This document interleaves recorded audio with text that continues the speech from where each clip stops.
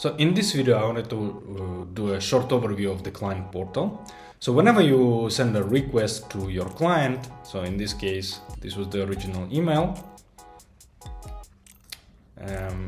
then this portal is automatically created. This is a checklist where we check information against the uploaded documents. Your clients then can just drag and drop PDFs here, or they can choose the folders in whatever tools they use right now, and automatically we will pull this information and check them against the checklist. The whole idea is to make sure that everything that you asked for is there. And in the second step, once we proceeded this, you can go into detailed questions and answers depending on what client has uploaded, depending on their banks and depending on their profile. Our AI will generate those questions and ask them one by one. You can also bypass this portal if the client responds via email.